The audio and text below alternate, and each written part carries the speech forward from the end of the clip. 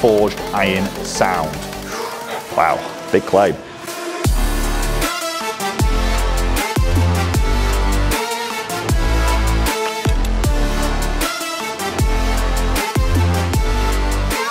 Welcome back everybody, it's Mike Newton down here at Penrith Golf Hub. We're going to take a look at the brand new TaylorMade SIM2 iron lineup. So 2 models to take a look at. We've got SIM2 Max, SIM2 Max OS, which stands for oversized. So 2 slightly different irons on offer for 2021. We're going to take a look at them, we're going to hit them, we're going to test them. I'm obviously going to provide you with some feedback of the looks, the feel, the sound of these clubs, and also we've got then TrackMan on the floor to provide you with some data numbers and see exactly how these irons are performing.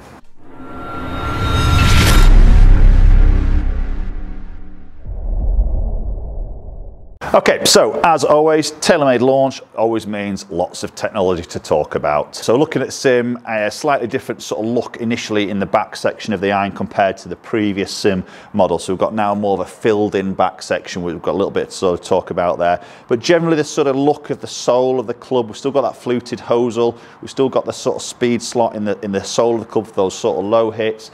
And then when we put that down sort of in that playing position, we've got a pretty chunky look really, and obviously the Sim irons are more aimed at that ultimate forgiveness, trying to maximize ball speed, distance and all those areas. So it's more aimed at a golfer maybe from that sort of mid to high handicap maybe area that just wants those you know, a little bit more ball speed, a little bit more help on the distances. Obviously we've got some lofts we need to have a little talk about here.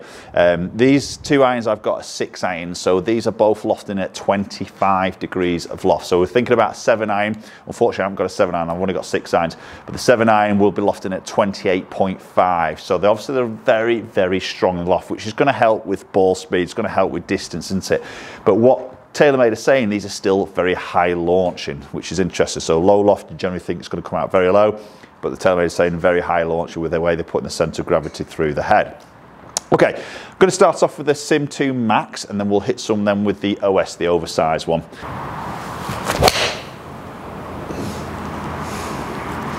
Okay, not bad strike, a little bit up that left-hand side. I think first impressions there with the sound, which is an interesting one to sort of talk about. I mean, it sounds quite, it's not loud. I think it's definitely not as loud as the previous Sim. That's one thing I found, I think, with the previous Sim, obviously with that more of a hollow back section, it was quite an echoey, very loud sort of sound to it, and this is something that they've done a lot of work on with trying to sort of dampen that sound a little bit, and they've even sort of claimed, TaylorMade claim, and this is very much like a forged iron sound. Wow, big claim. You know, game improvement iron, very big claim to give it like a forged sound. Maybe not agreeing with that, to be honest, but it's definitely not as loud as the previous Sim.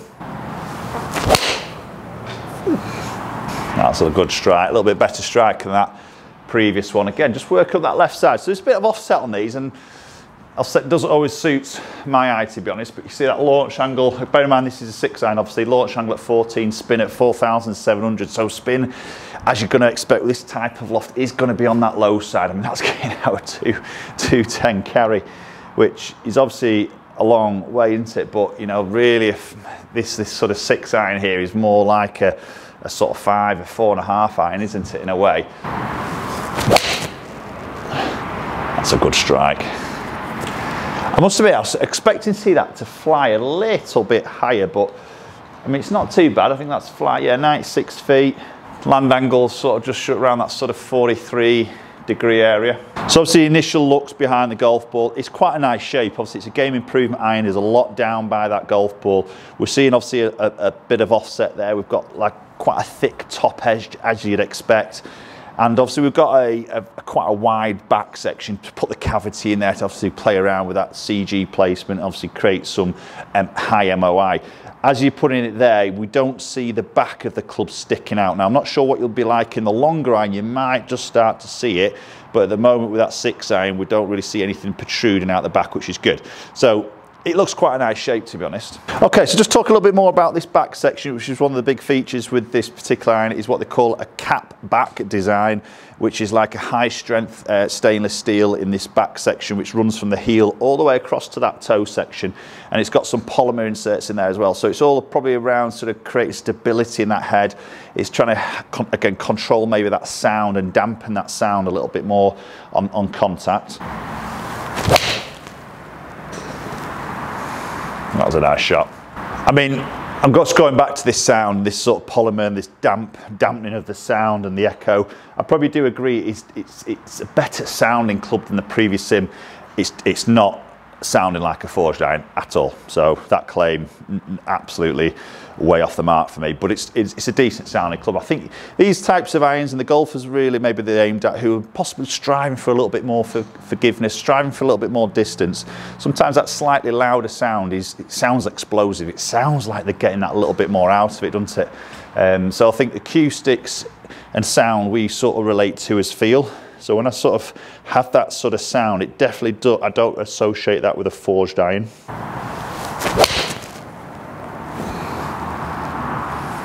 That's nice. Very good. So it's not a bad looking iron. There's obviously a lot of real estate down there. We've got a thick top edge. Seems to be lots of forgiveness in that club.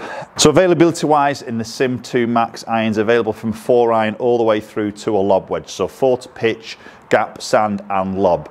The lob wedge isn't available in left hand, unfortunately, but the rest of the clubs from the 4 to the sand are available in left hand. Okay, so there's a few shots hit with SIM2. Let's jump into the SIM2 Max OS.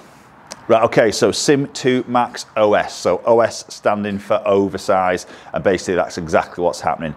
The look is very, very similar in terms of what they're doing with that back section. Maybe just starting to see now that bridge between the top line and the bottom line become a little bit more pronounced, and basically it's just more of that club down at the bottom. Big, thicker sole, big, thicker top edge, much more offset on this particular iron. So a little bit more of a draw bias club is what TaylorMade is saying. So possibly an iron that if you're struggling with the left to right shape, you fade, maybe you slice there, this is something that possibly can help reduce that fractionally. Now the lofts are they're going stronger again. So 7-iron is now coming in at, wait for it, 26.5 degrees of loft, which is the strongest lofted 7-iron I have seen. Again, I've got a 6-iron, this is 23.5 degrees of loft. So to give you an idea, the 4-iron is coming in at 18 degrees. Okay, so it's a bit of a 2-iron in that 4. I'm not sure, the only thing that will worry me, maybe the type of golfer that's probably going to go into this is somebody who is really trying to help to get the ball up and away, isn't it? You know, that bit of offset there, want that maximum forgiveness. So when you lose a lot of loft and giving it somebody a 4-iron at 18 degrees, I think that's going to be tough. So that's probably where you'll be looking at maybe switching the 4-iron out, probably putting the hybrids in as a replacement. So I'm not sure how many 4-irons TaylorMade are going to sell in this particular model at 18 degrees. But so as I say, this is a 6-iron. I mean, it just looks a little bit chunkier and much more offset compared to the Max. Oh, that's a little bit off that bottom there. Wasn't the perfect strike that. It's flown pretty straight though. So technology wise is exactly the same. It's the same, basically exactly the same club technology that we've just gone through with the Max. It's just literally that chunkier sole, more weight pulled back, more offset, a little bit more draw biased. And just as I say, draw biased, I just hit a little pushy one up that right hand side. Okay, again, sounds very similar to the Max. You know, it's a positive crack. Now, as we're looking in that playing position, again, this is 6-iron, we're starting to see now that a bit of that back section just protruding on that view. So as we look down, we can just start to see a little bit of that out in that back section. So again, as we lose the loft into that 5-iron, 4-iron, if you're going into it, you're going to see a little bit more of that. Sometimes that can be a little bit off-putting, kind of. Again, it depends on you as an individual, whether that bothers you or not, but ultimately we know what we're trying to do, or what TaylorMade are trying to do, is get that sort of weight back, pull it down and back, really to try and help this launch. That's a better shot. So that visually to me, even though we've got less loft than the Max, doesn't look to be flying any lower. Yeah, I mean, that's actually falling a touch higher than probably the other ones are hitting the Max at 105 feet on its peak height, land angle 44. Spin 4,500 on that particular shot. No, that's good. That's flying off. That just looks like it's just absolutely rocketed off there. Yeah, 210 carry, 6 iron. But we know really it's not a 6 iron. Okay, take one more shot with this, then we'll go and look at a few numbers and compare those 2 irons together. Okay, and that was a little bit low in the face. Flown out great, it seems to get up there. That's maybe to that speed slot in the bottom. I was a big fan of that because typically see a lot of golfers probably miss the striker a little bit low in the face. So that flex in the bottom, hopefully doing its bit of a job and not getting a huge drop off of distance. Okay, there's both irons hit. Let's go and check a few numbers out and see how they are performing.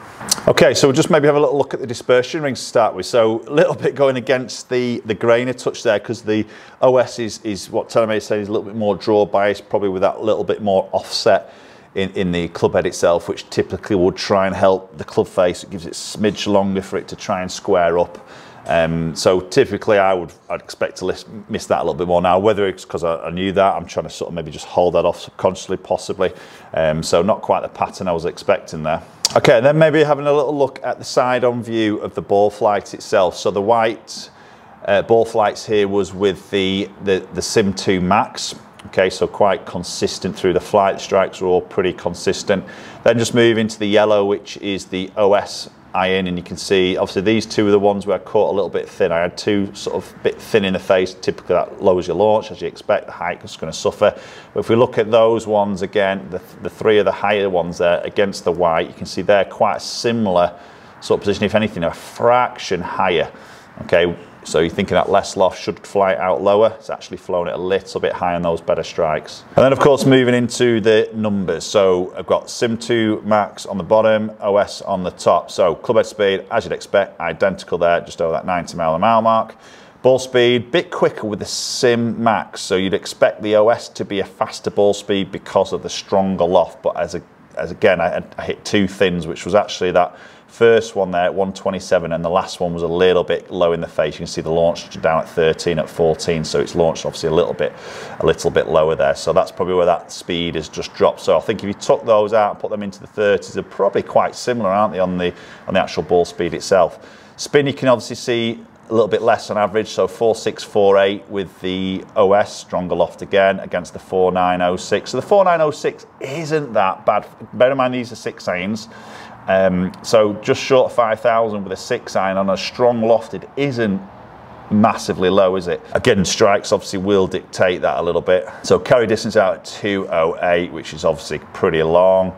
You know, obviously that's strong, it's faster off the club face, it's strong on the loft. Peak height at 97 there against 93, obviously lower with the OS. The couple of thins obviously didn't help that either. Right, okay everybody, so there we go. There's the 2 new iron offerings from TaylorMade to join the big family of the irons. Obviously we've got the P series irons, which are more sort of that going into that forged head construction. Sim is definitely more aimed at that sort of mid to high handicap golfer who's looking for that ultimate forgiveness, that bit of ease of use of getting that ball away. Try to create a little bit of speed, possibly golfers who are trying to get a little bit of distance. They're definitely going to be ticking the boxes. Probably the only thing I would sort of say on that front is just keep an eye on that spin. Again, if you're going to go to look at these irons, always come and get fitted. A facility like this is probably your best option, is to come and try some different shafts and really get it dialed in for your specific club delivery. Now, if you're a certain delivery where you're struggling to flight the golf ball, irons like this sometimes can be a little bit of a struggle because of that loft. And again, it all depends on how you deliver it. So ultimately, my message to you is definitely go and get fit. You know, go and contact your local fitter who's got some TaylorMade, try some different shafts, try maybe these heads together, and just try them against other brands as well. Just tick that box, you know, just go and try them against each other. Appreciate you watching the video as always. If you enjoyed it, obviously hit that subscribe button if you haven't done so already. Very much appreciate it, and hopefully catch up with you all very soon.